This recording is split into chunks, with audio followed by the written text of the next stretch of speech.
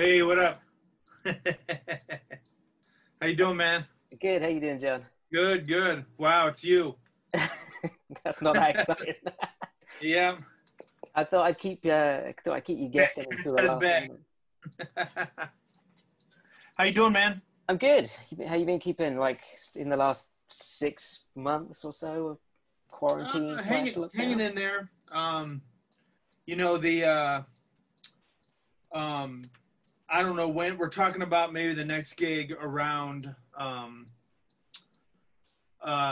April Fools in New York City, but man, I don't even think that's gonna happen. It's gonna be a minute before a gig happens. Yeah, yeah. I've been like continuously shifting my expectations about like when I can go somewhere, if I could go on a trip or even, go see a gig. Yeah. I'd kill someone right now just to go to any crappy gig, to be honest with you, just to mix it up a bit. But there's Didn't the UK just do a ban on over six people? yeah, as of Yeah. yesterday. So, well, you can go out, like, so you can all go to a bar or a restaurant, but you can only have six people on a table. But I could hang out with six people today Oh, all right. and then go hang with another six people like tomorrow. And it's a So bit it of doesn't make a whole lot of sense. not really, no. Yeah, yeah. What The about you cases. guys? Are you still like locked down in Detroit or sorry, in Um, Lansing? no, it's we can still go out and about and stuff like that, but the students keep messing everything up. Um, there's they keep having parties and all this stuff. I don't know if you heard about it, but over the summer there was a bar and like 300 cases got out of that. So it's just the students that keep messing everything up. You know. Yeah, yeah. There's been a Um, bunch of like illegal raves here. oh, really? Yeah, but then I'm not. It's the kind of thing where I don't know anything about it, so I hadn't actually been attending them. But yeah, that keeps popping up, and people having house parties and just trying to cram stuff in before like they probably do a full lockdown again. Yeah, yeah. I Yeah, mean, I took my mom in to see the doctor, and I asked the doctor what her plan was, what she think the winter was going to be, and she's going to be like, it's going to be gnarly. She's going to come back, you know. yeah, yeah, So yeah, I mean, this is going to go on for a while, man. yeah. Well, fingers crossed that gig goes ahead in April at least. Yeah.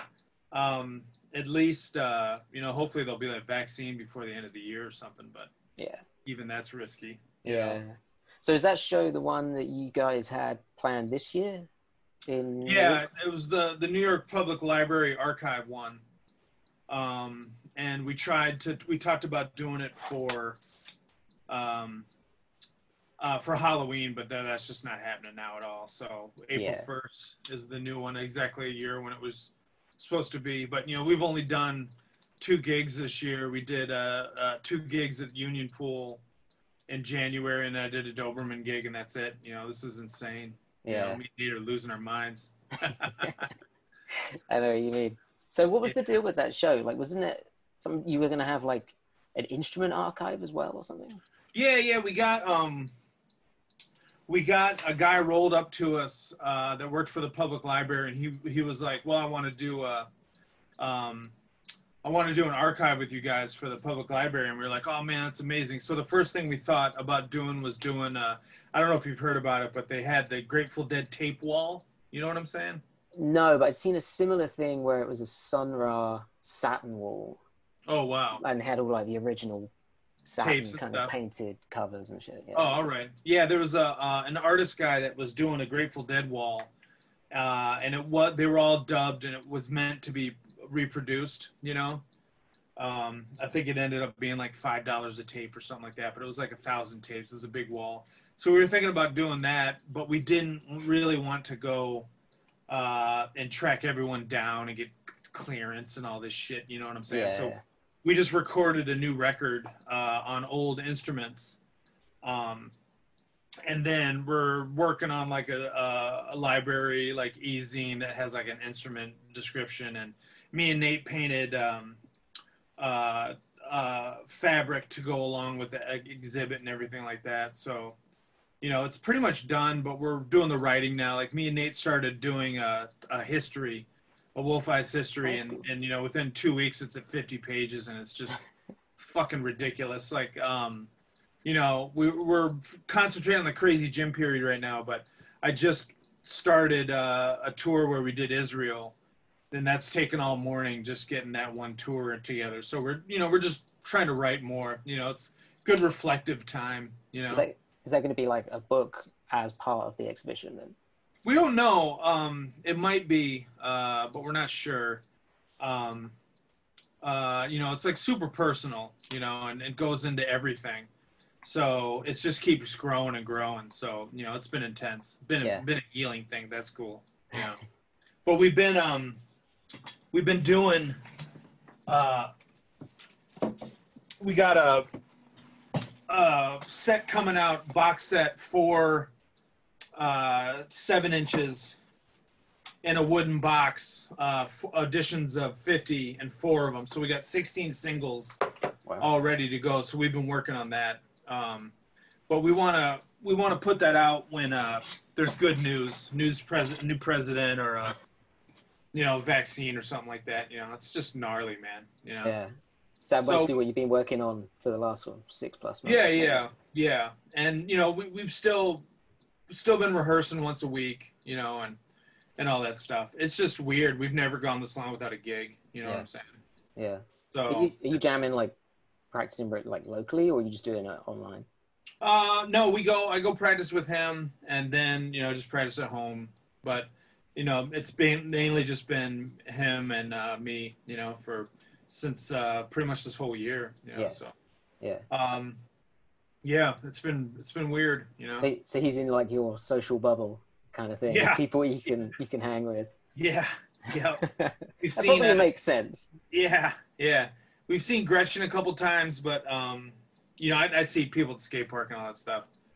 They tried to shut down the skate park, but we just pulled the fences back, and you know, they got mad at us for like a week, and then it stopped. So, but it's fine now. That's cool. But you know, mainly I got to take care of my mom, who's at an elderly home, and I'm you know, the most stress is worrying that it'll attack that place. You know what I'm saying? But right by the skate park, I pass it every day. There's a Sears Automotive Center. They made into a COVID testing station drive-through. So, you know, there'll be weeks where it's just a couple of cars, but now it's like around the block, you know. So seeing the pulse of the COVID it's a good way to gauge it with that, you know. Yeah. But as it stands today, it was some of the longest lines I've ever seen. You know, the students are just fucking everything up, man. You know. But how's your lady doing? She's good. She's currently keeping the cat from running in here and attacking me during the course. Keeping him entertained. Was she a nurse or something, or if I remember correctly? No, she works similar to me. Like, we work in project management. All right. So we're just both working from home, you know, all right. for the last 6 months, I guess, and doesn't look like we're going back anytime soon. Yeah. And she was furloughed for a while too, but I've been kind of full-time the whole time. So basically sat at this desk on other calls, but not talking about music or anything like that, talking about boring shit. So this is a nice change. Yeah. How's it been, relationship style, being that close for 6 months? Fine. Yeah. I mean, to be honest, we spend, you know, quite a lot of time together anyway. So yeah. Like, if we hadn't already driven each other insane before this year, like, it probably wasn't going to happen. Yeah. She's probably going to see this later and be like, I'm not so sure about that. I mean, no, it's been good. That's one, like, positive things, like, I've seen, you know, if a family was not going to be a part, or a couple, it went by quick, but a lot of couples are sticking it out, you know. Yeah. You know, it's been good family time here, you know, and a lot of people are getting stronger in that regard, you know. Yeah, the schools are closed, right? Yeah.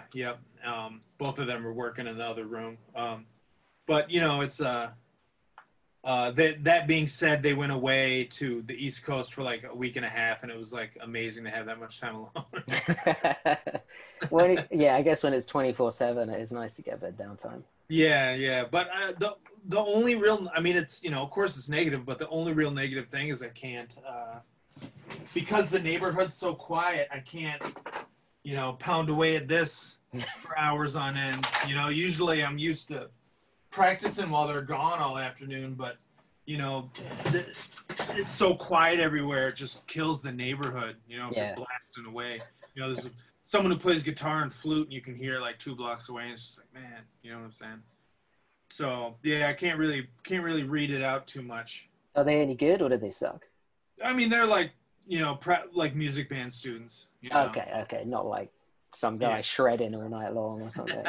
No, but I mean, the overall volume in the neighborhood is quiet. Okay, yeah.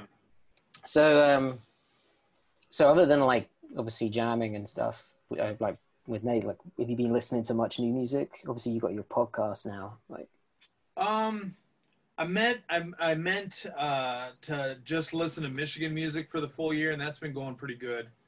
But in terms of new stuff, a lot of like hip hop stuff, because the majority of the dudes I skate with are like SoundCloud beat makers and all that stuff.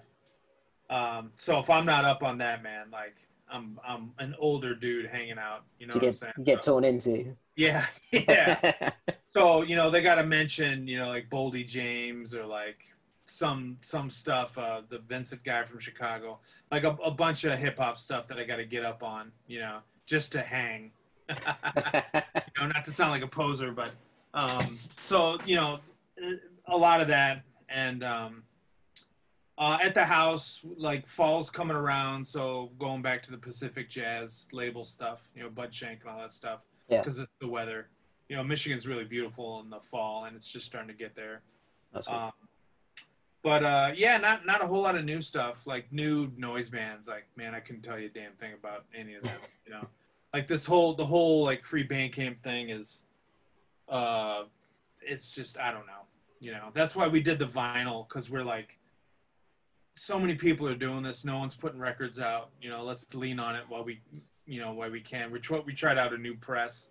In Germany, and it turned out real good. So, you know, Bandcamp and all that and Zoom stuff, like I don't know how permanent that is, you know? Yeah. It's cool and it's getting people by, but personally it's, you know, trying to stay away from all that stuff. Yeah. I mean, I've picked up a bunch of stuff off Bandcamp because there's some interesting stuff that you can't get hold of, you know, any other format. So it's good to get it. And at least the money's going to the artist. But I'll be honest, I bought loads of stuff and then just not listened to it because I don't scroll through files on a laptop or on like a, you know, an iPod or something to put it on. Like it just doesn't, I don't flick through and go, oh man, I gotta listen to that. Like, oh, I haven't heard that in ages. It's like a tiny little, you know, icon. So it's good, but yeah, I'll be honest, like I've probably listened to maximum of half of what I bought in that time. I'd still much rather get, you know, a physical copy or something because, you know, I'm gonna look through the rack and find it. Yeah, that's more fun. So yep. And it's you know, in terms of like collector mentality and stuff like that, I mean, you can't really, that doesn't really scratch the Bandcamp itch. You know what I'm saying? You can't really brag about your zip drive full of Bandcamp things. And when people are like, this is what I bought on Bandcamp Friday, it's just like, oh man, like, it's just not very appealing, you know? Yeah, come check out my MP3 collection. My Wave collection. Oh no, it's got to be FLAC, isn't it? I don't even know what the fucking difference is. God, how annoying is it, FLAC? God, I can't tell you how many times I've had to log into FLAC to MP3. You know, I've never managed to play one. I haven't got a clue. What's Neil Young's thing? His audio file. Pono or something like that. Yeah. But they shut it down after. Like, they did. Yeah, that's dead now. Why? Because no one bought into it. I think. I think he couldn't get any like artists on it because most of them are like licensed to maybe like Apple Store or Spotify or something, and there's nobody signed up to it. Oh wow! I think it was pricey too. Didn't Jay-Z try to do a new platform or something like that too? Yeah. I don't know what it's called, but then you also had Justin Timberlake bought like MySpace. Oh wow!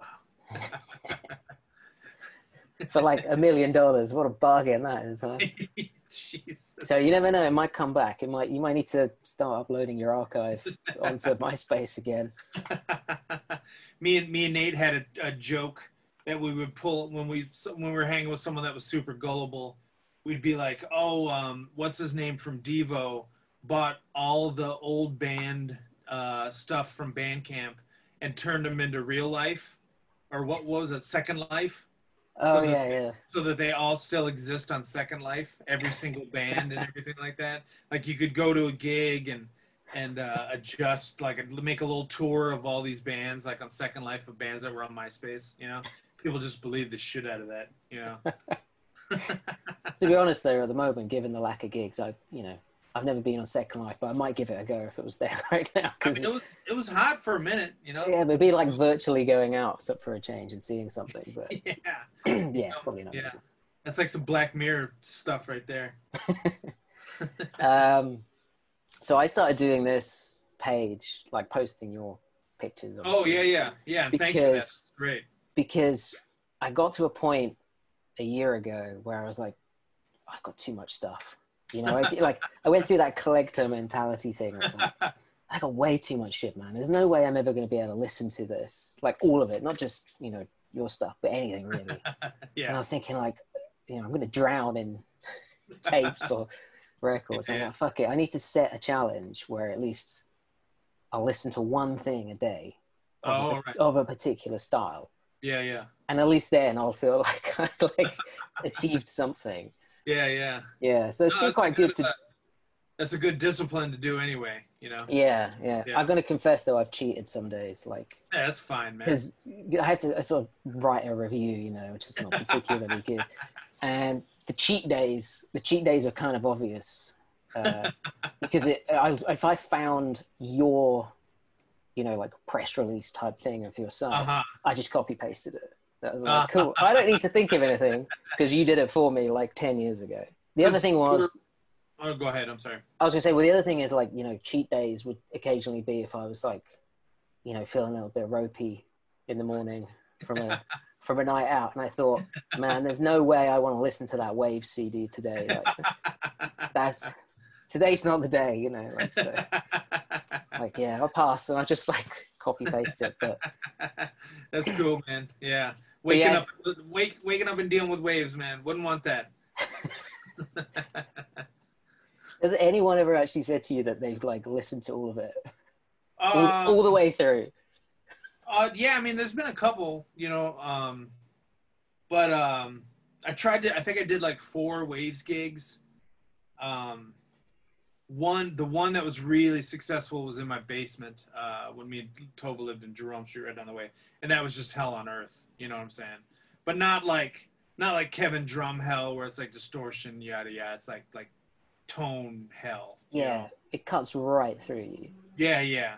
Well, it all comes from Nate had a drum machine that he altered really early on around the Joel era that had a knob, like a death switch that you turn it up, and it would just annihilate every single thing. It was like, you know, you're jamming at 10 and then you hit the knob and it's like 30, you know. It was always incredible.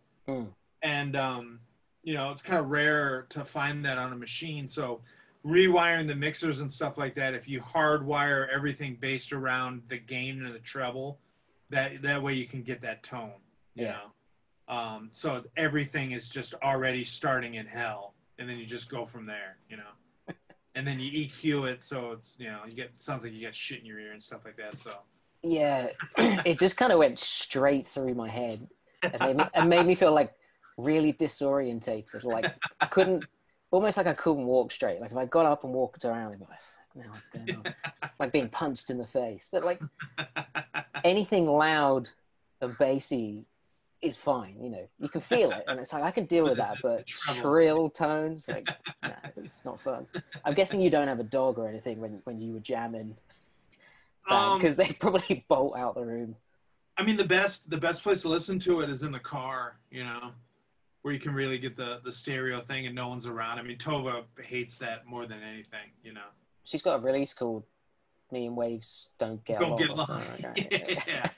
Yeah. So, I mean, she doesn't really say too much about jam. She hates Finnish hardcore, and Italian she totally hates. She doesn't like hardcore in general, but you know, whatever.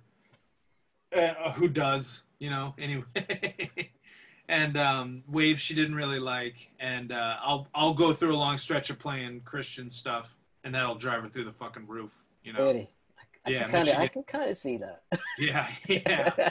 Like, you know, it'll be like a sermon on the blood of Christ from something from Mount Pleasant in the 70s, and she'll just be like, my God, like, turn this shit off, you know. Yeah. And I'll come back from this skate session totally stoned, you know, from the boys, because everyone at the park just blows like the most highest grade, because half of them are, you know, it's legal here, so half of them are, you know, delivery cats, so it's just everywhere, dabs there, it's just insane. So I'll come back and I'll throw on some serious gnarly local Christian stuff, and it's just, that's psychedelic, man, you know. Yeah. It's so raw and like unrock and roll and unsexy. It's incredible, man. You know, like when you're stoned, that's like insane, you know. Or like a CL Franklin's Aretha Franklin's dad was a sermon and pastor, and Chess put out 53 sermons on record,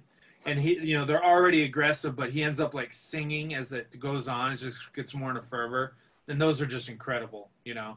And you know, they're separated by almost 5 miles. You know, you get a white Jack Van Impe sermon talking, you know, they're super paranoid and, you know, gnarly. And then you get, you know, more gospel stuff further down South Michigan, you know, the Woodward even, you know, and it's just a world of difference. And that kind of stuff is just, you know, figuring out how those two could coexist in the same state just drives me insane. You know, it's like the UK, you know, you go 2 blocks and it's a different accent, you know.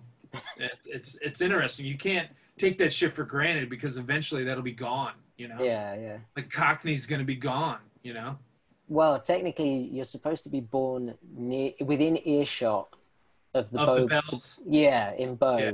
But because they're now like surrounded by like high-rise towers, you can't really hear them anywhere other than like down that one street, because all the sounds just kind of like stuck within these streets and ringing around. So yeah, if you're going to split hairs, you know, and say that's a Cockney, then there's probably none.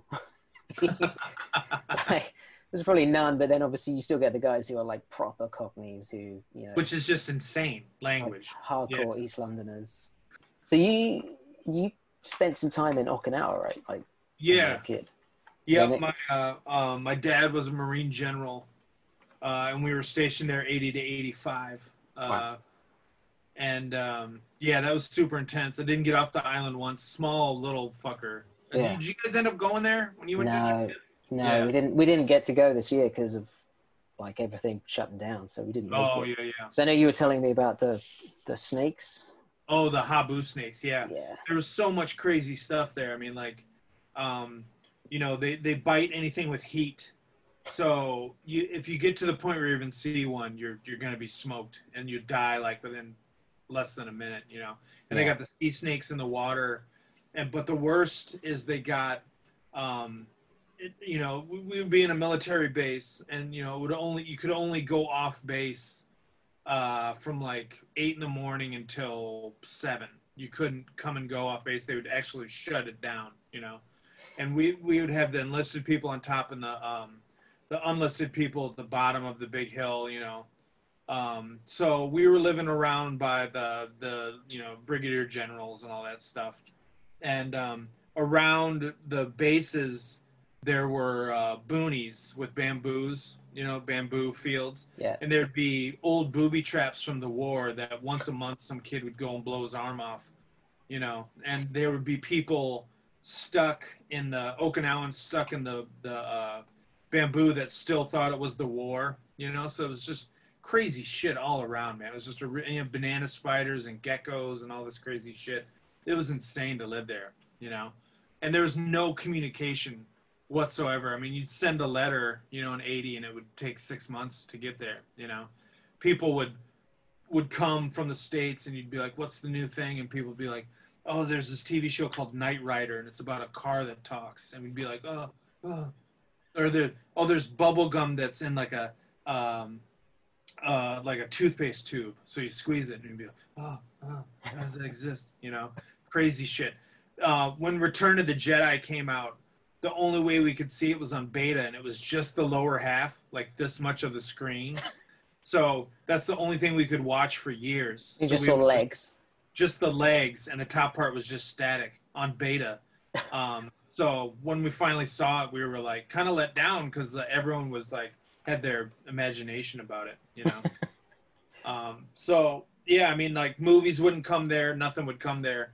They wouldn't even have commercials. So when you would watch TV, where there would be a commercial, it'd just be black square, or it would be a military commercial about wear your helmet, and it'd be like low tech commercials where a helmet would go filled with like blood, and it'd be like, don't have your helmet be a brain bucket, you know. And the worst, like really gnarly commercials that would just be erratic, like every other fourth commercial thing, versus just black. And the worst one, I remember this one, it just chilled me to the bone. It was, a bunch of kids jumping in a lake, and then a kid jumps in, and the other kids just go look at the lake, and it's just like smooth. And they're like, always check the temperature, jump in, water. Oop. But the kids like looking at the water, and like the kids not coming.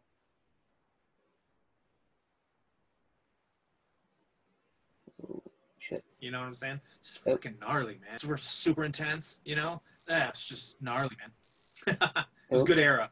Sorry, the sound went a bit crazy. I think the idea of it a bit like all going black and then you get in a single ad is almost more terrifying. It's like, you're nice and calm. Like, okay, it's just black. And then all of a sudden you get this thing like, don't go outside or you will don't have your head be a brain bucket, you know? Just so not chill. Because, you know, the majority of the people there were just young military guys, you know, so they would just go off and act crazy. You know? So a lot of don't do this, don't do that.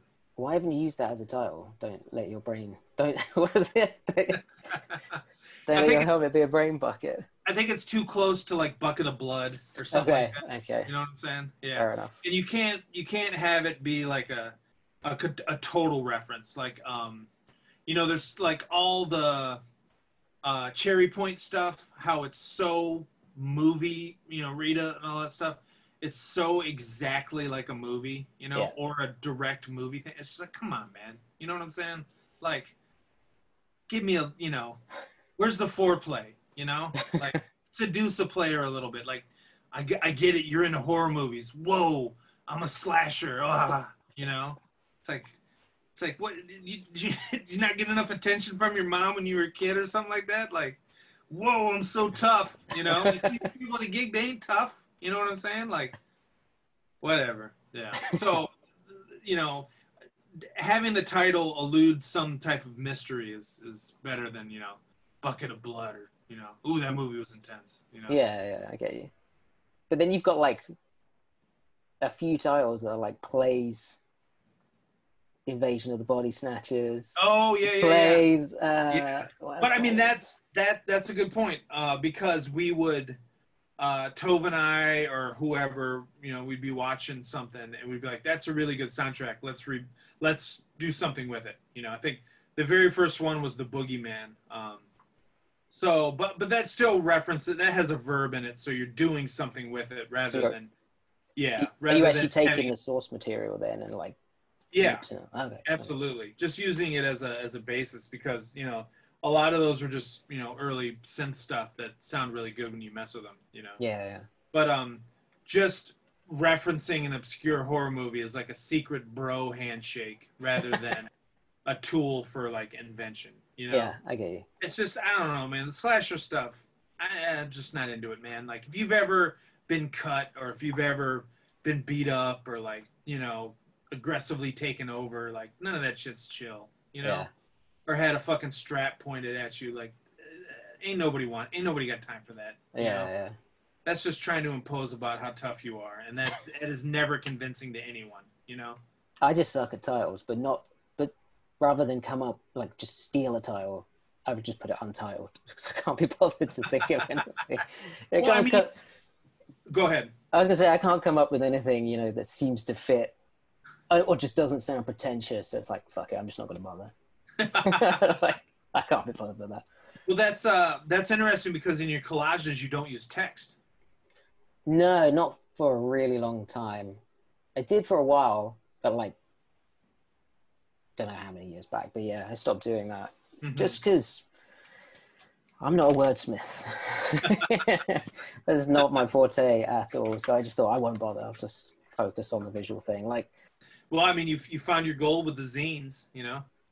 Have you been holding steady with the same printer for a while? Yeah, for the most part. I switched up a few years ago just because they got like really expensive, but I just stuck with the same company. They're pretty good. They're always quick. I think they got used to me complaining about stuff, and they were like, okay, we know he's going to complain about X or Y, so we'll just make sure we don't do it this time. And what's the main complaint? Like the amount of black? Yeah, pretty much. It comes out like smeary or. Yeah. Sometimes it's a little rubby. Yeah, like it got caught in the printer and the ink's kind of smeared as it's coming. Yeah, out. It doesn't have the finish. It didn't go through the proper amount of finishing or the heat temperature. Yeah. Like because I used to work at Kinko's for the longest, and you know, dealing with all that stuff was cool. You know. Is that how you printed up all your covers? Did you? Oh, pretty for the longest time. Yeah. It was great. It was a great job, and I would give. It was when you could do the cards with the money, so I could just give people cards with, you know, $200 worth of copies in them and stuff like that. It was just put the number in and do the card. It had no money value whatsoever, you know. So people would come through, Dillaway would come through or something like that, you know, just do it. So it was cool, you know. Because back then you would have to cut it up and enlarge it and blow it out and all that stuff. You know? Yeah. So you would bring your stuff to the copy shop and design it there. You know, that was kind of style. So it was like a real social place. You'd meet a bunch of freaks, you know. Yeah. That was it doesn't really happen too much anymore. Cut copy shops, you know.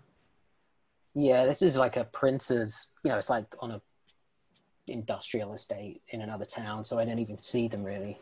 Really? I only talk to them on the phone or something like that. Yeah. Uh-huh. They wouldn't be doing like copy shops around here are more like for photos, you know, right. or like just straight up Xeroxing type stuff. So it's not it's not bad quality, but it's not great either. It's really just, you know, print out your documents or something like that. Yeah. Like fax style. Exactly, yeah. It's like one of those big chunky fax machine type things. Yeah. We live MSU, the university has a resale place, and occasionally they'll sell like a $40 copy machine, and you get stoked, and then you do it for like a week, and then like it jams and there's not a damn thing you can do with it, you know. And by that point you bought like, you know, $200 worth of antique toner that you found on eBay, and it's yeah. So like some of your, obviously you do stuff from the copy shop and stuff, but like your early stuff was more like sort of sculptures and things like that, right? Like where would you get the materials for that stuff? I worked at an antique store with a retired sociology professor named Spud Morrison. Him and his wife Bonnie. He got in a really bad accident. He got hit by a drunk driver, so it was like an elderly cat. So I started helping them at their house, and then eventually they integrated me into their antique shop, and that's where I got a lot of the materials, and I would just let him, got for a while where he would just come in once a day, so it was just me, so I'd be posted up listening to like pain jerk tapes and like letting this stuff dry for like weeks on end. You know, it was amazing. And he would give me saxophones because he was a big garage sailor back in the day. That's how you would find all that stuff. So he would come almost once a week with a new instrument, you know, to just be like, here, check it out. You know, I got this for whatever, you know, just try it out. So that was cool. And, that was when I was dealing with Bentley welcomes careful drivers and all those cats, you know, so it was a good era. Yeah. And in that shop, I met Johnny Cash. They were playing at MSU, and him and June came through because they're big antique place on a rainy day, and their tour bus came through. So she came through, and then he came through, and I met him, and I think I was playing like MSBR or something like that. Did he comment? Yeah, he came in. It was just him, and he looked around, and I said hi. I didn't make a big deal out of it, but his vibe was insane. It was like fucking super intense. Just tiny guy, real small, but real like just brooding nuts. Kind of guy. Seems like the kind of guy you wouldn't want to piss off. Yeah. I mean, he seemed nice, but he just seemed really kind of otherworldly, Yeah. And I love early Sun records. I just love more than anything. It's really, really good stuff. I wish it was from Michigan. Yeah. It's kind of weird because I was looking at a tape that I had down here. It sounds like some kind of radio show the way I sort of introed that, but actually I was weirdly looking at it, and it had a thank you in it, and Spud is listed on there. Oh yeah. And I was like, well, who's Spud? So now I know. Yeah, Spud Morrison. He would we did a lot where we would paint. He was really into Frank Lloyd Wright stuff. So we would paint chairs and furniture and music stands in Frank Lloyd Wright style. Yeah. So I must have done about, I don't know, 200 of those that were sold. He would, I had a little spot in the workroom and would just paint all day, and we'd sell them, so it was cool. And I had a really good relationship with them for the longest. They never had a son, so they always said that I was like their surrogate son. So it was a really good era.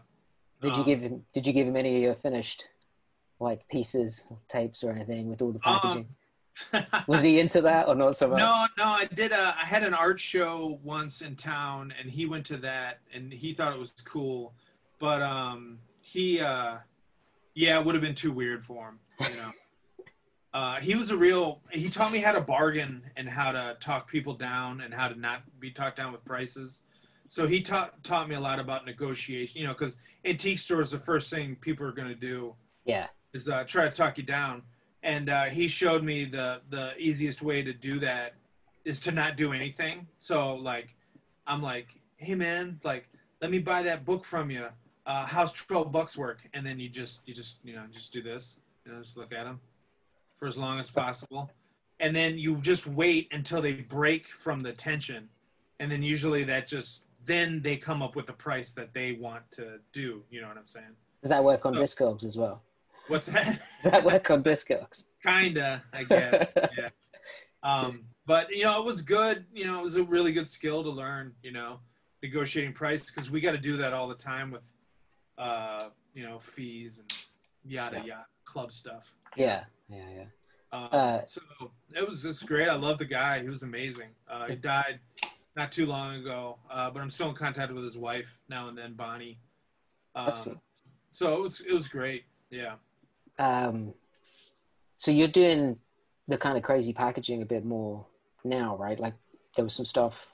Oh yeah. Memory passages or something. Yeah. Patterns for Lost Memory. Yeah, I saw it for like 10 seconds appear and then it's gone again. So. Well, it was. It wasn't me that bought them, so just say.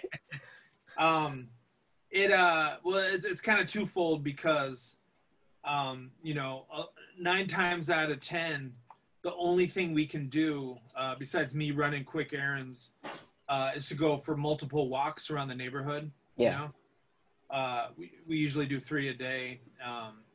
So I'll find like a mushroom or like a hubcap or something like that. I'll find an object or a piece of construction stuff that looks like it was an old American Dave Singer or something like that. Yeah. So I'll just be like, oh, I'm not going to find 2 of these. I'll just do one master tape style, influenced by Nate's Warzone label. Nate had a label early 2000s called Warzone, where someone would give him a master and he would just give the master to someone else. Just trade it along. Yeah. So there was never multiple copies of this. And there's a lot of, I talked to a guy who is doing, a Canadian guy, I forget the name of a book, but he's doing a book on special packaging. and him and a guy named Ed Stack turned me on to a bunch of labels that would put out a bottle of wine as a tape release, or a walk. You know what I'm saying? Like pretty super close to Fluxus kind of stuff. Yeah. You know? So that kind of reinvigorated into it. So, you know, been doing more of that. And it's, you know, my mom has Alzheimer's, and, you know, I'm her power of attorney. So I got to deal with all the stuff with her. And, you know, it's been really hard dealing with her and seeing her decline, you know, because she's perfectly healthy. Yeah. But it's gnarly. And, you know, my dad has mental problems, and I got tested for Alzheimer's, and it's, you know, that's my future I'm going to be looking at. So I'm like, man, I might as well start a project, you know, referencing memory loss. You know? So it's a way of kind of controlling a future, or at least documenting that's on my mind, you know, because it's gnarly. You know, Tova's on me all the time about being aware of it, you know, and hopefully some medication comes around of it. But, you know, I don't know if you've ever dealt with anyone with Alzheimer's, but it's a slow burn, man. Yeah. You know? No, I haven't, but I can imagine it's quite, you know, my mom taught me music, and she's amazing in a lot of ways, you know, and so that's just a new thing to reference, you know. Like, I love titles. Like, sometimes you just need a title, and then everything just falls into place, you know. Yeah. And you know, people can't really listen to stuff, so the thing that's going to last more is the title, you know. So I've always loved titles, and you know, writing down something you'll hear, like Thank You Urine Doll is an early release, and we were driving back from a party at like 5 a.m, and my friend Dev Travis was like, hand me a glass of water, and I was in the back seat, and I handed it to her, and she said, "Thank you, you're a doll." And I thought she said, "Thank you, urine doll." And I was like, oh man, that's a killer title, you know. And Tova will hear something and be like, you know, you got to use that for a title, you know what I'm saying? So titles are great, you know. It's like condensed poetry, but it involves like an experience, you know. Yeah. Sometimes the title will give you everything you need to know, you know, about the release, or the band name or something like that, you know. And there's me saying everything I do is untitled. Well, I don't, you know, it works for some people, you know, like some cats just use their name for a jam. Like, I personally don't like doing that so much. You know, I think it's kind of a missed opportunity. You know, it's music, man. It's like, it should be its own world. You know, it should be a gateway into escapism. You know, there's fucking realities everywhere. You know what I'm saying? Like, if you can alter your reality to something else, you're halfway there, you know? And I think, you know, it's not sick of it all. It's not like the Cro-Mags, you know. You don't want to be hit over the head about how real life is, you know, nonstop, you know. And it's abstract music, so take it and run with it. You know, it's yours, you know. It's clay, you know.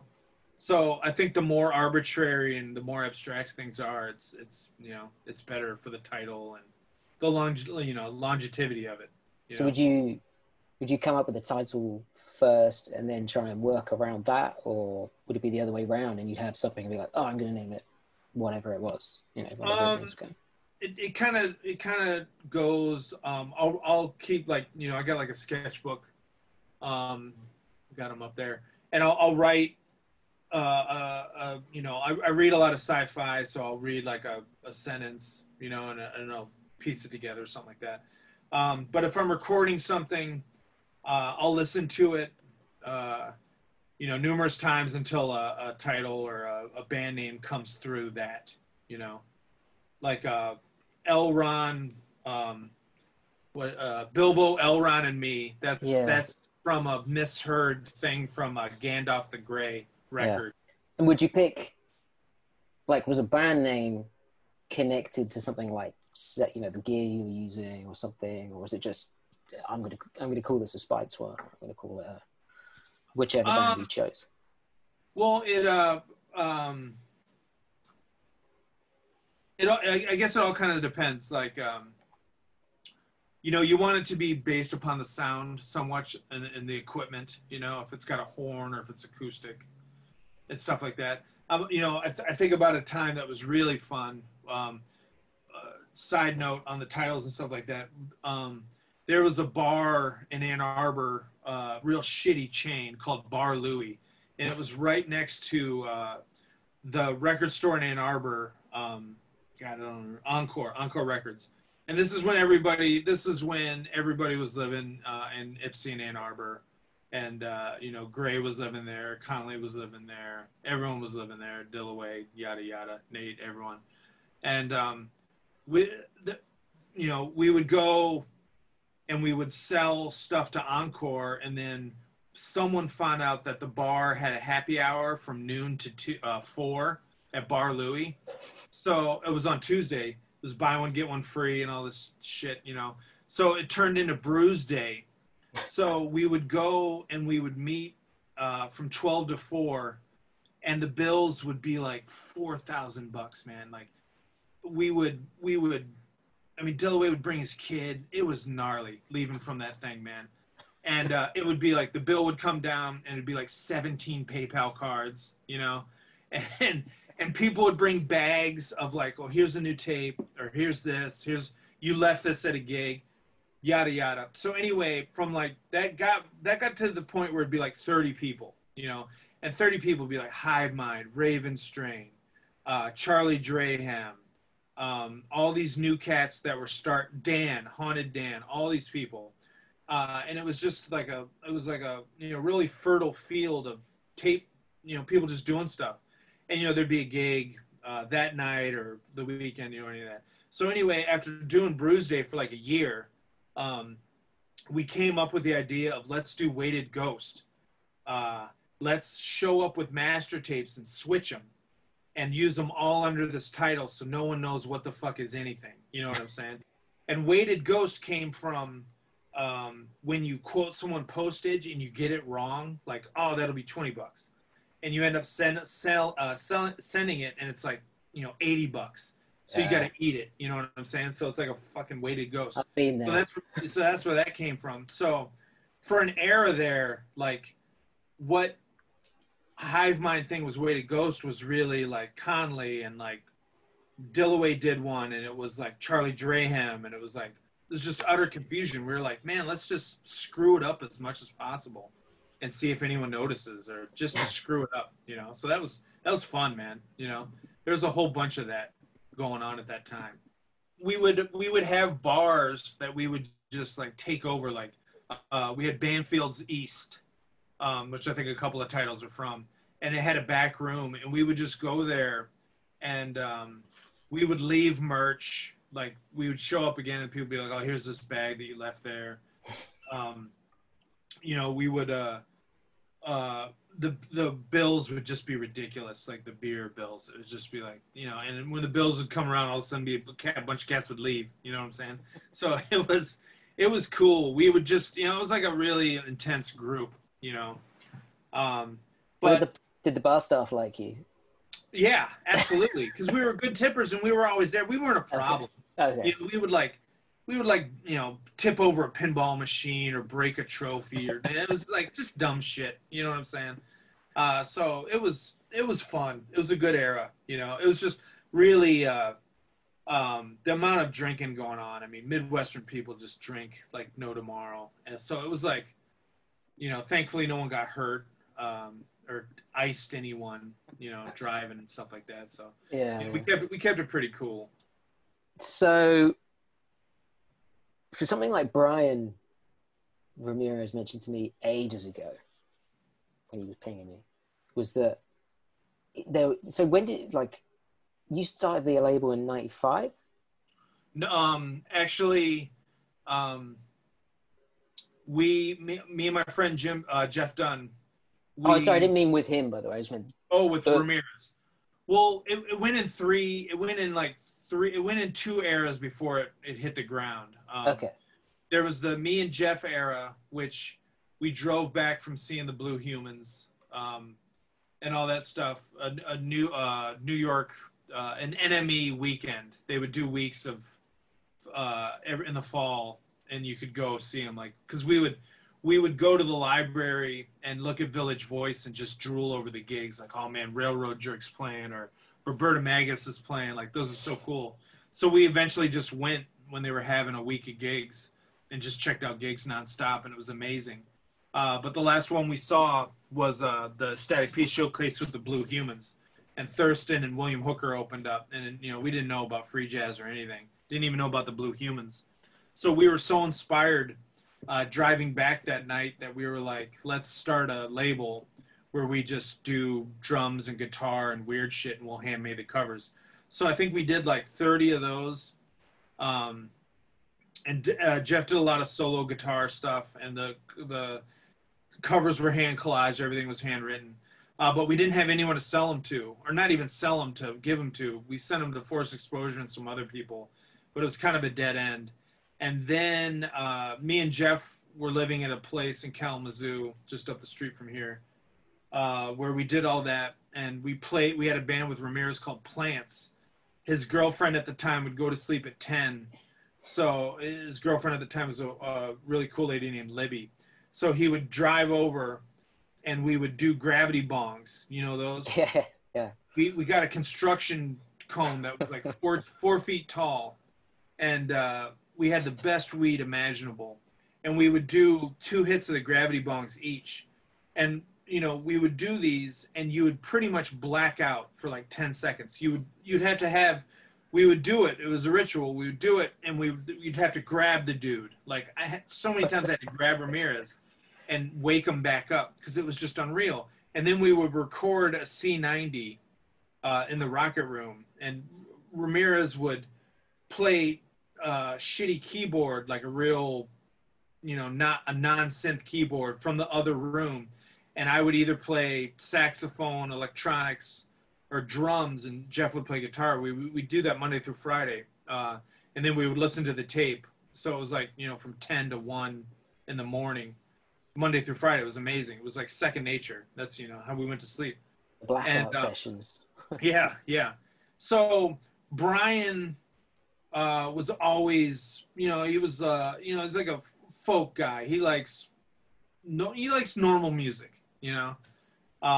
He's a songwriter guy, and he did a couple of solo tapes of songs and just weird, you know, weirder stuff. And I think he did like 5 of those, and he would get drunk and he would walk them over and knock on the door like 4 in the morning and be like, I made another tape, man, you know. And that was cool, but it was like really kind of like song stuff, you know. So we decided that we were going to cover Jesse Harper's Guitar Absolution in the Shade of the Midnight Sun.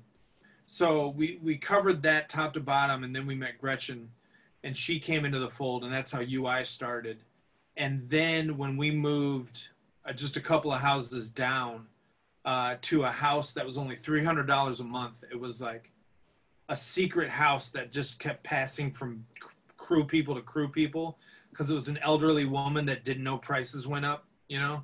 So the house never got like fully cleaned. It just kept moving, you know? So we finally got it for $300 a month. It was a beautiful house, huge. We'd have crazy parties there, yada, yada. So that's when I was working at Kinko's, and I've got a bunch of envelopes that Kinko's was throwing out. And that's how the first 10 American tapes started, minus the Daylight Savings Time zine that was number 1. Okay. So that was the kind of birth of it. And Eric Cook, who was in Baton Rooster and Gravatar, was my good friend at that time. We were in a band called 0% Interest. We tried to get signed to Gross, and a homeboy Al wrote back, said, your band holds 0% interest to me. And we were just like, oh man, that's so cool. That's awesome. And, he's got a rep, hasn't he, of having been a bit cranky as well. Yeah. But his first American gig was in the Marshall Street basement, where we lived with Dillaway and everything like that. That was a crazy gig. So anyway, that's how that, and then that phase of American tapes started. And me and Jeff were not friends at that point. We're friends now, but you know, we were living together, young cats, yada yada. So that was kind of the birth of that, and that was when I was dealing with Anomalous Records a ton. Eric was, the only guy doing that, grabbing weird homemade tapes. So we had a good relationship, and that kind of gave me a reason to do it. And I would, just send anyone a copy of the tapes, And it wasn't until like American Tapes, like I don't know, 30 or 40, where Gretchen was like, because I would make 10 and send 10 away. I wouldn't keep one. She was like, you should start keeping one. So, yeah, a lot of the early ones I didn't keep. The majority of the people were cool. But I remember 8-Tracks Morgue. That dude was a nightmare. He was like, your shit sucks. You should stop. He was really bad. Just press one key on your MS-20 and hold it down for an hour. He wasn't very nice. A lot of the A-band dudes weren't very nice. Neil Campbell was nice, but there was a couple of guys that had tape labels that weren't very nice. But majority, everyone was cool. It was great. Getting bad stuff, it wasn't a problem. Yeah. I guess like it's not. If you get constructive feedback, it's not. It's kind of useful because at least then you can kind of think, well, yeah, I could tweak this or that. But I remember talking to you. I don't know how long it was, a few years ago, and it was in Rough Trade. Oh yeah. And you were doing like a sax gig and some readings, and we were talking afterwards about what we've been working on. And I told you, I'm doing this, trying to do a cover, like a tape cover for a split tape with K2 and another guy, a Japanese guy called Yasuhito Fujinami. And it was Yasuhito had asked me to do the tape. And I got this email and I'd sent them this thing. And, I thought it was really cool. Like the tape was called like Split Persona or something like that. And I'd done this collage and I'd found this really cool picture of like a Buddhist statue where its head was split open. So there was a second head inside it. And I was like, oh, that's cool. Like it's probably a bit forced, But I sent it over and I get this email back and the guy's really apologetic. He's like, I'm really sorry, but K2 hates it. He's like, it's absolute bullshit. You're going to have to change it. And I was like, oh, fuck, man, what am I going to do? And it was supposed to be on Kinky Music Institute? No, it was on this other guy's label. He was releasing it himself. But all right. I remember you saying to me, yeah, like I dealt with him and he gave you some harsh feedback or something in the past. But eventually I ended up like doing a second cover. Like I just went, oh, fuck it. Oh, no, he said to me, oh, can I use this one? And I went, okay, yeah. And I like photoshopped it onto a tape template, sent it to him. And he paid me for 2 of them. Oh, wow. But he only used 1 of them. And I felt really bad about it afterwards. Yeah, I don't know if you remember, but the full K2 story was I was dealing with him because he was one of my favorites from early on. And he asked me to put out a tape. And I sent him something. And he sent me a letter back being like, I don't like this. I'm not going to put the tape out. And it devastated me. And I was like, oh, my God, what can I do? And Gretchen was like, how about you tell him that you sent him the wrong tape? And I'm like, oh, foolproof. Shit. What's that? Foolproof. Yeah. So I sent him another package being like, oh, I'm sorry. Like, that was meant for this label. Here's the new one. It was Race Enamel 3 or whatever the fuck. And he was like, yes, I like this. This is what I wanted. I was like, oh, yeah, man, cool. Oh, man. You should have told him you'd sent the other tape to Gross or something. Yeah, man. I mean, Gross was the best, man, Yeah, there's some awesome, there's really nice packaging and stuff on all those tapes. Yeah, and even the whole, metal, the first 50 were on metal tapes, I mean, the density comp was incredible, yeah. The Aqua stuff was incredible. I mean, it was really exciting stuff, yeah. Definitely the peak of Japanese noise for me, Mon Brute and stuff like that. Oh, it's great. That the Purgatory tape and even the Third Organ stuff. Yeah. I mean, that still has a vibe. I haven't listened to it in a while, but the Red 9 Sextet one from homie from Slug, who lived in Michigan. It's just great, man. That was really, really inspiring label. But when I was in Japan, I found a bunch of stuff like I found some. I don't know if I found like an incapacitance gross tape. I can't remember which one that is. Is it Shambra thermonosis or something like that? And a bunch of other stuff, and a bunch of basket case tapes in Tokyo of all places. Like 4 or 5 of them. It just all in a row. It can't be. That can't be like basket case tapes. Yeah, yeah, I had a lot of history with the Gravatar dudes. Because that basket case was with Jeff from Gravatar. Yeah. You know, and me and Eric worked a bunch, and I still see Mike in Marquette, which is a super small town up north in the UP. But Lisa, Bessie's case was Jeff and Lisa. They were dating at the time. They were a long couple, and I don't know if you've ever heard of the place called the Cade in Detroit, but she lived at like an apartment above the right. an art gallery museum that was, you know, just starting up, and we convinced the dude to have gigs there. And that was we had a big 4th of July gig with No Neck and Sunburn and all that stuff. It was like an all-day affair. It was a lot of fun. UI played, and that was when Nate was in UI and all that stuff. So it was a really good era, and we would just practice in the gallery as many times a week as we could. It was a really fun band. But cool. Neil Campbell was just like, "Oh, basket case, man! Like you should entitle one of your tapes Stomach Rot or something stupid like that." I just entitled it that, you know, in terms of Neil, because, you know, we spent a lot of time with him back in the day. You know? Yeah. Was he over in the States a lot or something? Or? Yeah. He came for our wedding, and we did a tour around that. And he actually got nude and played for our after party. You know, when we had a bunch of parents there and stuff like that. You know, shaking bells, completely naked. You know. Oh man, yeah. You know him very well? No, I've not met him. I went to see them play, like Viper Cathedral Orchestra, and all right. At Cafe Otto, you know, like you guys played there a couple of times, right? Yeah. It's the poser place, obviously, but it's like the only place in town that hasn't shut down. So they're still doing gigs? Not right now. I think they're going to start again, but like they're the only place that does, you know, like sort of experimental noise stuff that hasn't shut in the last 10 years, really. So they've kind of cornered that market, but also in a way where it's like you're not going to go in there and get the shit kicked out of you, which is it takes the edge off, but you know. Yeah, we always try to get Neil to play with us at Cafe Otto, and what's his name is always like, "Oh man, they play here too much. You got to pick someone else. Like they're always here." Harsh. Yeah.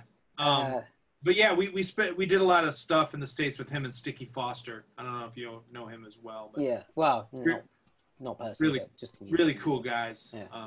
Super cool. Cool. But you know, the UK scene early on, it was a Destroy All Music labels, and you know, Belly Welcomes Careful Drivers. I mean, all that stuff was great, you know, and Face Like a Smack Darce and all that stuff, you know. Yeah. It was really cool, you know. So there was a lot of stuff dealing with the UK people back in the day. Yeah. And you know, Cricket K, Chocolate Monk, all that stuff. You know? Yeah. You mentioned MSBR earlier? So you did like Tano forever, like obviously the split with. It's a collab, right? It's not a split with MSBR. It was a live gig. Okay, is it? Yeah. So was it from the time when they were over and there was like the Detroit workshop thing going on, like 99? Yeah. So you'd recorded a show together or something? We picked them up at Nyla Spasm Band's gallery in London, Ontario, which is like, I don't know, 3 hours from here or something like that. And we had to drive them back to Detroit because they did the Noise Workshop at the Record Collector. Yeah. They did 2 gigs, and then they did Grand Rapids. And Grand Rapids, I met them at, and we did that gig. And it was like a Monday, and there was, I think, maybe 1 paying customer, huge club, you know? Wow. So Yeah, it was crazy. It was him and Government Alpha, MSBR, and myself. Yeah. And, but I mean, you know, I can't say enough about Tano, man. Like he was the first website I ever saw, like super inspiring guy, you know, and his sets were so good. I think the records are still great, you know, packaging aside, the music was incredible, you know, Yeah. Yeah. 100%. And he was just, he was it for me, you know, and when he passed it, that was kind of the end of that era, you know, Yeah. because That. it was so inspiring, you know, and the stuff he did with Small Cruel Party and Daniel Menchie and all that stuff. It was just such a good era, you Yeah. know.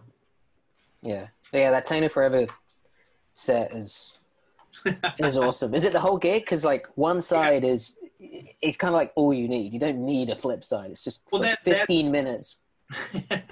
well, Blast. that's a good point because you know people always sweat us about one-siders, and you know in Michigan, the Michigan style was a 15 to 20 minute, less than 20-minute experience, you know, so it was the closest thing to being a gig, you know, and I don't know how many records you have, but rarely do I play both unless, you know, I'm checking them out first Yeah. off. Like I listen to side by side by side, you know. It's such a weird experience to change the side of the record, you know. It's almost like you're rebooting it from scratch, you know. Yeah. So that was the idea of the one-siders, you know. And I had a not a contract, but I had a deal with Bill Smith where he was like, "Look, man, like how about I give you free colored vinyl and, you know, don't complain and I'll train people at the pressing plant. And when we have pressing issues, I'll use your projects to see if they're okay.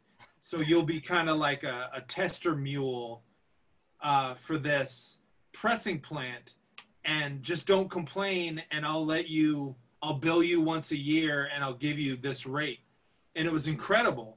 So there was a ton of records where I would send the master, and what came back, I don't know what the fuck was going on. You know what I'm saying? Which made it exciting. You know, like if there was a pressing issue or if it was more lo-fi than anything, it was like, bring it on, man. You know, like it added, it added to the excitement, you know? Yeah. And then it got to the point where it was like, all right, DJ Dog, Dick, and Typhus, like record without headphones and I'll send it to the plant and we'll both listen to it for the first time together, you know? And that was super fun, you know? That was the coolest. So yeah, I mean, the mystery of the pressing plant is part of the thing, you know? So that was when he got bought out by, oddly enough, Third Man, that was the end of that. I had no more American press that I could deal with, you know? That's why I'm glad we found this new one. But it got to the point where semis would come up and deliver like 4 records at once. Like I remember they were like, all right, can you guys handle a crate at your apartment complex? We're like, what are you talking about? It was like, you guys are now doing freight mail. So you're going to need like a forklift or something to get this off. Then we're like, fuck, you know? So that was cool. You know, that was exciting. And, you know, he would bill me once a year. So I could do a gig like the Dirty Dynamite Gang, the LP with Spencer Ye and Jessica Ryland. We did a gig on Saturday at Gray's. I sent it off Monday morning, and the finished product was there a week and a half later. You know, it was just incredible. You know, and it was a really good experience all around. You know, Seems like the perfect kind of way to do a DIY. Well, yeah, DIY like homemade label where it's like, you know, well, if it's not experimental enough, it might come out even more weird after it's been in the pressing plant, right? So you know, and these cats are like talking about the fidelity issue, and it's just like, dude, like that's part of the thing, man. You know, that's cool. You know, this is an 180 gram vinyl, yeah, virgin vinyl. yeah, and you know, not having to put the money up front for the project was amazing as well, too. You know, so it was you know, we had that relationship for years. You know, so it was really cool. and free colored vinyl, so it's great, you know. And sometimes like squeezing something into, you know, where you've got a restriction, like you've got 15 minutes. Yeah. It's got to be like a challenge, right? Like don't bother having like a 10-minute warm-up solo, you know. This isn't a Gentle Giant or something. One side flute intro and poetry whilst you're like building up to the jam at the end. It's like, well, it was like, just go, turn it on and go. Absolutely. I mean, it was like Michigan style, like you're playing, there really wasn't that many outsiders at the peak. You're playing, you know, like Nate came up with the term, it was like secret society, you know. It was like we would get together on Sundays and we would discuss the music and we would play for each other, but there was no outsiders really. No one would want to see this shit. So when you plugged in and played, it was an idea that you had working on the whole week. So you would get an idea for a performance and you would do it. So there was no warm up. People knew who you were. You didn't need the rigmarole. You know, you're already part of the family language, which was harder to play in front of your peers than it was a room for people you didn't know, you know? Right. So that added to the, you know, aesthetic challenge that I think worked really well, you know? And people would be like, I didn't think that worked, or I didn't like that, or yada, yada. It was just 15 minutes, you know? No one would ever people would rarely do two things, you know? You would have a DJ, you would have fun, and then everyone took the gigs really serious, and then you'd go back to DJing again, you know? So it was a really cool experience, and there were so many houses, the Pleasure Dome, yada, yada. You know, we had gigs in our apartment for just two people. There was a time when me and Conley and Tara and Tova would just do gigs for each other, which was really weird. You know, it's like wife swapping or something like that. Put your instruments in a bowl and the table and see what you get. Yeah, and it just you know, it was really weird. Like the split we did with Haunting, the Dead Machines Haunting record, we were going to do the cover was my arm around Tara and Conley's arm around Tova, and when we did it, saw the pictures, it was just weird, man. Like we had to tap out on that. It was like it was getting like way too personal, you know. So, and we didn't. The thing that really drove us crazy was that people, you know, got so worried about what their record's gonna be. Oh, it's the record. Like, it needs to be perfect. Like, you know, it's this object. Like, me and Conley made an agreement. We were like, we don't send anything to the plant that we're not worried about. Like, we were like, I don't know if that should be sent to the plant. You know, like, ah, shit, man. Like, fuck. Everything was white knuckled until you got it, you know? So that type of mentality got out of the preciousness of like, this needs to be like a finished, you know, edition of 1,000 record, you know, that put out once a year. Other people do that, but for us and our, you know, community, it was like the idea of pressing a record was just no different than a tape, sometimes even worse. You know what I'm saying? Yeah. Like, and that added the mistakes and all the arbitrary things that gave it wings for the whole thing. You know what I'm saying? So it was only 100, so it was like they're here and gone before you can even worry about it. Yeah, you know? Yeah. I don't know if you know the label Very Good Records from Germany, Thomas Eckens label. No, I think I'm confusing it with Very Friendly Records. Just not the same thing. It was like a punk guy in Germany that put out noise records. He put out Koitz and he put out the Prick Decay record. Okay. And he put out all these editions of 100. And the greatest record he did was Pizza Go-Go by Automatic. And it was it had a handmade cover, and it was it was just a recording of like a German party. It was like Germans at a party. Like, just like you go to like a party and hit record, you can kind of hear some music in the background. There's no reason why it should be pressed at all. Makes no sense. It's not musical. It's not like a statement. And like when we got that back in the day, I think it was put out in like 95 or something like that. We were like, oh my God, this is like this is the best record ever made. Like nothing can top this. So that was always the model, being like, why the fuck would you press this? That should always be the question. Like, my God, you know? And then it got to the, you know, no state, no sound, where it was just silence and just stupid shit. So it was like, you know, we had that, so it's, might as well just fucking do it, man. You know what I'm saying? And then when normal people, rockers, would see it, they'd be like, give me a fucking break, man. Like, huh? You know? So it was cool, you know? It was the perfect amount of idiosyncraticness mixed with, like, you know, local vernacular stuff, you know? Do you ever get any emails back saying, I think my record's messed up for the Oh, state absolutely. of sound? Absolutely. And those are the best, you know? Some angry dude, like, there's nothing on here. Well, I mean, no one, I mean, people, you know, people knew what they were getting at that point. Okay, You know? fair enough. Yeah. Did it seem weird, though, to be doing, you know, stuff where you're recording all these gigs and it's everyone local, but then it's a whole bunch of people, you know, from different countries or cities, like, buying the stuff?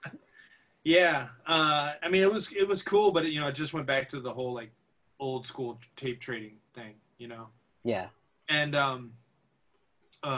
the thing that also was good about the vinyl thing, which really I find disappointing in, like, the fag tapes and all these labels that didn't make the vinyl jump, is that, you know, when you just are a tape label or just this, just that, it's limiting in itself. And if you can't take your aesthetic or your sound to vinyl and not have it be a big change, like, this is my big vinyl release or something like that, like, we wanted it to always be the same style throughout the format, you know, to not have that differentiate, you know, that biting your knuckles feeling about pressing records, which is kind of hard to get at, because, you know, like, when we did the first UI Gravatar record, it was very much like, oh my God, we're doing a record, you know? It was like too tense or too strident and stuff like that. So the connection we had with Bill Smith, that deal, made that a lot easier, you know? But it took a while to get to that point, you know? Like, you can be doing tapes and all the stuff, but when it's time to do wax, it's a whole different thing. But the problem is, you shouldn't think that it's a whole different thing, you know? But that's again, that's just personally my take on the whole thing, you know. But do you think it's too expensive now to do, like, to have that same mentality though with, like, wax? Oh yeah. I mean, it's you know, because of you know, Third Man and people buying plants. You know, it's like a 2-year wait now, you know. Yeah. But this new connection we got, it's amazing. You know, we're right back on it. You know, it's like late cuts, but actual records, you know. Yeah, like, so it's cool. It's exciting. Cool.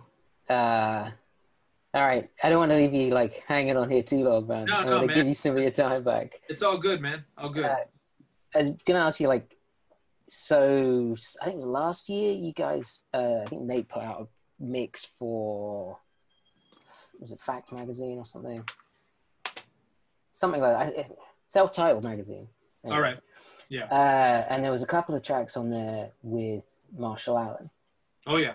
So is that something, like, is that a release that you guys have got coming out, or was that like we tried to contact the Sun Rock Camp to put it out, and they shut it down. So sadly, it may never come out unless it gets bootlegged at some certain time. That sucks. Was it a jam, or did you do it, like, you know, through the mail or something like that? No. We did a gig in Philly. I actually just wrote about it in the Wolf doc. Okay. It was a fantastic gig. We played with the Pyramids from Chicago as well, and it was just me, Nate, Marshall. And it was fucking nuts, man. Like, it started with Nate doing you know, some vocals, and Marshall playing the keyboard, the Sun Ra, like the little Casio. Yeah. And then, you know, he plays alto, and it's, you know, he hits that thing, and you know, it was fucking amazing. Last time I saw Danny Thompson alive was that gig. It was incredible. I hope it comes out. The recording's great, and it turned out really, really, really good. So, you know, hopefully it'll come out. You know, I was nervous as all shit because I didn't want to play alto. So I was like, oh, I'll bring a homemade thing in the soprano, and that that ended up being a good decision because I didn't want to play tenor and I didn't want to play alto, you know. So, Yeah. but it was fantastic. He's the great, you know, he's amazing, you know. You don't want to go toe to toe with them, I guess. It could Oh, be Jesus could be Christ. tricky. Yeah. I mean, he Yeah. hits that sound, man. He hits that Sun Ra sound, and it's like, just makes your hair stand on end, man. You know, that his alto, he's got sounds on alto that no one can get, you know. Yeah. And it's just, he's really open-minded, amazing dude, you know. Yeah. So I hope it comes out, you know. Yeah. We and when they played Trip Metal Fest, when him and Danny played with Hieroglyphic Being, me and Sam Tarpit had to take him to dinner before the gig, so they wanted barbecue, so we took him to a barbecue place in Detroit that had a gig starting while we were there, and they were like saying hi to the band, like they were like flirting with the waitresses, like it was just a full-on experience because Jamal was with them too, and you know, they were like, as soon as the band came in, they were like, hey, what's up, like yada yada, talking and all that stuff, and you know, they're flirting with the waitress and all this stuff, and then when I go to pay, I'm like, hey, you know that's the Sun Ra guys, and she's just like, honey, I could give less of a fuck. Everyone comes through here, like, who gives a shit, you know? I'm just like, all right, man, like later, you know. That was a crazy experience. Yeah. Yeah. Hopefully that comes out because the track sounded really cool, and obviously, Marshall's a legend. Have you heard a lot of Hieroglyphic Being stuff? I was at that gig you guys did with him. Yeah. It was like round the corner from that sort of weird industrial place. So yeah, that place was great. Highland Studios or something like that. New River Studios. Yeah, that's the one. Yeah, it's like a rehearsal room with a bar or something. So you know our friend James Batty then, right? No. He's a British guy, friend of ours. Does he work there? You've met him a lot of times. He's got like curly hair, like usually wearing like usually he's got like a crust band back patch on or something like that. But he's like pretty like 9 to 5 guy. He's cool. You recognize him if you saw him. But we ended a tour once at an after party there, and we took ecstasy that was in the Trump. I don't know if you ever saw them, but they look like vitamins, but they're shaped like Trump. I've never seen any of those. No. They were big like 2, 3, or 4 years ago, and we took those at New River Studios, and we were just, I mean, Batty, like we had to pick him up off the street, like he couldn't deal with it. But it was so much fun, and there was like a baritone player that was playing solo. New River Studios, great, super fun. You didn't go running around the rest of the area though, surely? Probably. It's probably not. It's not a place to get lost late at night. Yeah. Just taking a lot of ecstasy. But yeah, I mean, but you know, me and Nate are tall dudes. We can handle our stuff, man. All right. Yeah. Yeah. It's. I'll give it a pass. But the venue's cool. They have some really good stuff on, and it's kind of much more like kind of grungy, kind of noise venue type place than Cafe Otto. Obviously, it's like the opposite end of the scale. You know. Yeah, it's a different style. It's cool. Yeah, and there's not many of them left. A lot of them are shut down, unfortunately. Yeah, it's what a bummer, man. Yeah, I mean, you know, we've talked. Me and Nate have talked about the fact that there just might not be gigs, you know, for a really long time. You know, we're working on a future that doesn't depend on gigs, you know, which is fucking weird. You know? Second Life. Yeah, Second Life. But it's definitely not like, you know, a gig on Zoom is not intense, man. You know. No, I watched a couple just because, you know, got nothing else to do, right? Like, fuck it, I may as well. And they're all right, but yeah, you lack the atmosphere. But the plus side is there's no tall dude standing in front of me, so I can see the whole thing. Yeah, that's always good when you're. That's a good plus. Yeah, when you're not a tall chap, you know, like stuck at the back, it's definitely a bonus. Obviously, the other week somebody tweeted David Crosby and asked him what he thought of Wolf Eyes. And he was less than complimentary. So what do you think of David Crosby? I don't know if that's, I mean, is that his actual account? I have no idea, to be honest with you. It could be anybody. I've heard like it is and it isn't. I heard that it might be Twig. Oh, really? Yeah. I assume that it isn't, you know? You'd think David Crosby's manager would sue if it wasn't, right? Well, I don't know. I mean, I would assume that dude probably has better things to do than fuck around on Twitter. You know what I'm saying? To everybody's thing. You know. I don't know, man. Has he? I don't know. I don't know, but you know, it's music. I mean, Jesus Christ, man. There's nothing worse than all the old punk dudes and all the old noise dudes that like started playing guitar and then they think Neil Young's like the end of all music. You know, so they suddenly go from being like wild 20-year-olds to like 90-year-olds overnight. You know what I'm saying? Like that, just, yeah. Neil Young's cool, you know, but it's like people that think that that's the end, man, you know, whatever. Especially Crosby, Still, Nash, and Young. Good harmonies, you know. It's like shit my mom listens to, you know. It's like, it's shit my dad listens to. He's always like, he's exactly the same thing. Oh, but they're great harmonies. Like, yeah, but it's boring. It's kind of twee and it's like, it's the kind of thing you hear in a like non-offensive cafe or something. And it's like, you know, so lightly political. I don't know. You know, whatever. It has its thing. You know, if you want to listen to folk music, you know, whatever. I mean, the UK folk music's incredible. You know, it's got way more stuff. You know. It's got a West Coast thing going on, but whatever, man. Like, I don't think I've had a Crosby record, you know, whatever. That one that, like, I don't know if it was My Name or whatever, the blurry one that has his silhouette on. I guess that one's all right, but, you know, whatever, man, you know?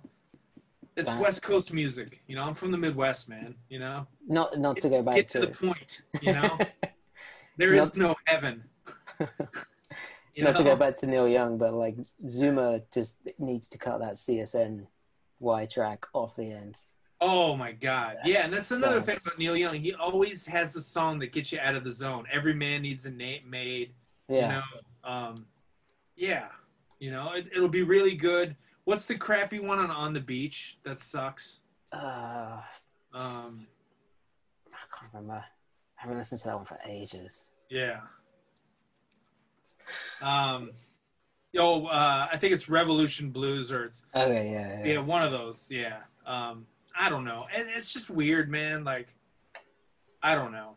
You know, why listen to Neil Young when you got the Necros, you know, or the fucking Pagans, or like some Midwestern or the Stooges, you know? Listen to the fucking Stooges, you know? Listen to something that's legitimately destroyed, you know? It's you know, it has its place. People are stoked on it, but whatever, man, you know? Tomorrow's going to be gray.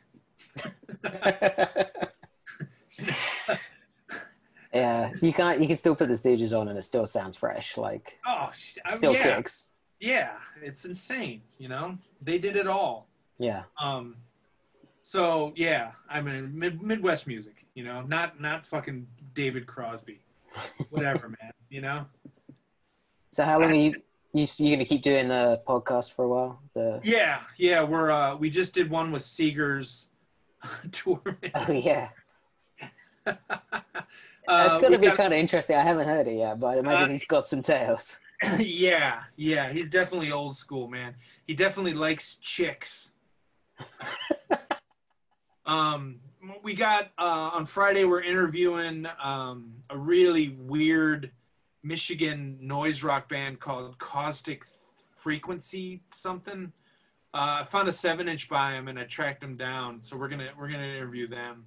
But you know, we're starting to run out of people that want to interview us. So we'll see how long it goes. You know, but it's cool. The rich guy is a journalist, and you know, Tova's a journalist, so I get along with journalists really good. You know, I like them a lot. So it's a good relationship. You know, so it's fun, you know. I guess they give you an idea how to structure an actual like conversation or an interview. Like, well, I mean, journalists are really good conversationalists. They should be in general, you know. So, but I've always gotten along with journalists a lot. You know, it's the majority of Tova's friends and our friends and stuff like that. So it's the Gemini in me that likes it. Cool. All right. So you, other than that and the book, you got anything else lined up? Or No, I mean we got the 7 inches coming out, and we got the library thing that it's cool working this stuff without a deadline. So yeah, that'll be going on, but yeah, I mean without gigs, we're trying to do a new future, you know. Yeah. There's been a lot of tracks exchanging through the mail and stuff like that, so that's been cool. But it's just weird, man. It's just, you know, it's so gnarly out. It's just not really entertainment time, you know, with everything that's going on, especially in the States, you know. Yeah. So, As much as we want to go to a gig, it would also be kind of weird, you know, because you've been indoors for 6 months to then be surrounded by people. Yeah. Well, you also don't want to be the first person to have a gig, to be that person, you know, where a bunch of stuff comes about. So it's just, I don't know, man, you know. There's a time to hang back and take a moral inventory and look at your history. So that's what seems to be the right time right now, you know, as adult as that sounds. Yeah, that's cool. That gives you time to like look back on what you've done, because there's definitely an element of when you're like creating stuff to just always be like, I've got to do something new. I've got to like work on this thing that I started, rather than actually looking back and going, oh, this stuff was pretty cool actually. Like maybe I should do more of that. Or I mean, and the fam's always here too. So the amount of free time you think you have sometimes isn't necessarily true when you got just a small window. Because I don't know if you work well, but if you work like this, but you know, when you have smaller parameters, you seem to work better rather than, you know, things that seem to be, you know, endless. So yeah, I don't like open parameters. Like if somebody said like, if I've done covers for people like for albums and stuff, and if you say to them, so what kind of thing do you want, like, or what's the title or anything, and they go, oh, just do what you like. Like, yeah, but you might not like that, or I've got like no yardstick to work with here. Like, just tell me something. At least tell me something that I have done that you like, so that I know I could maybe do something similar to that, rather than just do what you like. Like, it's blank canvas syndrome. You look at it and go, I have no fucking ideas. Well, have you found that you've been more productive during this period? I don't know. It goes in phases. Like sometimes I've had like a blast of stuff, and then other times I've just, you know, just been chilling out and watching films or something, and just just listening to music. And I've had to like mix it up. So I used to do much more, like everything was done by hand, like just all working with paper. But because I would print everything off in the office, right? Like they had a good quality, printer. So I would go in and print like all my photos out that I'd taken at places, and like change all the sizes and then take them home, and I could like work with that. I can't do that now because I've just got, you know, some piece of shit like £50 printer type thing, and like you think, oh, that will give it a really cool lo-fi aesthetic, but it just looks like shit, you know? So I've had to start doing stuff like digitally, with, like just purely on Photoshop, and it's different. Like it's good and bad. So if I want to like do something really specific, you know, like I've got a really intricate piece that I need to like remove, it's much harder to do it on a laptop than it is by hand. But then I can also like blast through ideas really quickly, you know. So what I find is quite good with it is that if I've just got a couple of like random photos, I can start mixing stuff around quicker, and that kind of and it kind of sparks an idea faster sometimes. Because sometimes if I'm doing it by hand, like I'm trying to like force something, whereas with a, you know, I try things and it fails, and I try things and it fails, and doing on the laptop, I can do it much faster. And then I might be like, okay, here I've got 4 starter pieces, and I can do something with each of these, and then I'll dive into it deeper rather than trying to do everything at once. So before you would send the actual hard collage to the printer? No, I would like, again, scan them at work on the good quality printer. Then I would like, you know, clean it up maybe compile it all, and then I would send it in. I wouldn't send them the originals just because they were all like random sizes and dimensions and stuff, and it comes out. I've done it like a bit more like that in the past, and it kind of came back and looked like shit. So I thought I'll do it myself because I've got more control. Did they send you proof? No, I just wing it. Oh yeah, with mixed results. But again, like going back to what you said a while ago, it's like if you with like the one-sided records, if you spend too long trying to make it perfect, you're gonna be disappointed. Yeah, it's come back, and I've actually looked at it and gone, it doesn't look good, man. Like the one I did before, where I didn't spend loads of time like adjusting all the levels or the colors, like looked way better. It just looked like natural, whereas this one looks a bit like too strained. Yeah, exactly. It kind of took some life out of it or something. So try not to do that too much. That's interesting. Yeah, that's cool. Has the prices gone up for the printing? Yeah, they go up quite a lot over the time, and I'm fairly sure they hate me, but but they're polite about it, so I go away with it. I mean, I'm never rude. I'm always like, excuse me, this doesn't, I'm British, so we're always like, this doesn't quite look the way I was hoping it was going to look. Or you sent me a box and like the bottom fell out of it and half the copies are missing. Could I maybe get the other half back, please? Like that has happened. So I'm sure they think like, it's that fucking guy again, but I don't know. I'm polite. Yep. No, I'm sure there's worse customers. Absolutely. Yeah. Cool. All right. I don't think I have any other questions lined up for you, man. Well, if you think of anything else, or if you want to talk again, just I'm totally cool.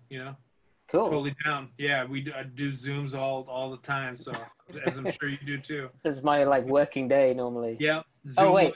Okay, this is the last question because you mentioned it earlier, and I got 2 people ask me to ask you this. Do you still own a copy of every single thing in your discography? No, God, no. No. You'd need like an extra house or something, right? No, well, it's too much because the they're not glued. They're not I don't own the finished ones. It's the master art with the master tape. You know what I'm saying? Right. So it'll deteriorate or it'll be dubbed again. It's in motion or not stored properly. Like I'm a horrible archivist. Horrible. It's weird to have someone who can do good at both. You know what I'm saying? So no, God, no, not even close. Yeah. It's more like a living thing rather than an archive in itself. The thing that me and Nate do have a lot of is a lot of test presses. We got, between the two of us, we got so many test presses, and a lot of them are just white label and we don't even know what the fuck they are. You know what I'm saying? Like, so the majority of the stuff we have is just a big crate of just test presses from, plants that aren't even around, or like, you know what I'm saying? Like just weird stuff that can't fit here or there. And, Nate has a lot of test cuts when he was cutting records, a lot of weird, that kind of stuff. So it's a lot of one-off arbitrary stuff that wasn't finished or put into circulation, Yeah. Experiments. So, yeah, no, I don't have one. That would be kind of weird. Like, I don't know how you would store all of that. And just recording tapes and master tapes, like just tubs of those everywhere, man. So much stuff has still not come out, and I'm not a fan of the band. I got a Bandcamp, whatever, but people that lean on it with all this unreleased stuff, it just doesn't feel right now. There's a certain amount, even writing the Wolf stuff, there's a certain amount of shoddy ground when you start looking back too much and start all this record, you're still a living entity that's going forward. And, like the punk community, the punk underground and everything, so much is based upon the constant change of new things dying and new things being created. So you're either in that stream where things are always dying and being created, or you're looking back. It's like two different mindsets. So to be in between both worlds is kind of difficult, but I prefer, always moving forward, because, tomorrow's not promised to anyone, man. You know what I'm saying? Like, it's like skating. Like I gotta skate now because it's, you know, not too many more years ahead of me where I can, you know. So just get at it. You know? Yeah. There's no reason to wait. You know, any idea you have, put it out. You know, for better for worse. You know, it's like collages. You know, you're better off doing them, you know, than not. You know, so. I don't know, man. You haven't seen some of the rejected stuff. Yeah, the rejected stuff's the good stuff, man. That's where it goes down. You know? Yeah, you gotta learn. You gotta make mistakes as well, right? Like that's the learning curve. Yeah. Yeah. Cool. All right. Well, thanks, man. I really appreciate you taking the time. Thanks for the page. I'm glad it's you and not some fucking schmuck. You're the perfect dude for it, man. I would trust no other. Thanks, man. Yeah. All right. Well, take it easy. Have a good day. And we'll talk soon, man. Give the best to the missus. Will do. All right. See you, dude. All right. Bye. Bye.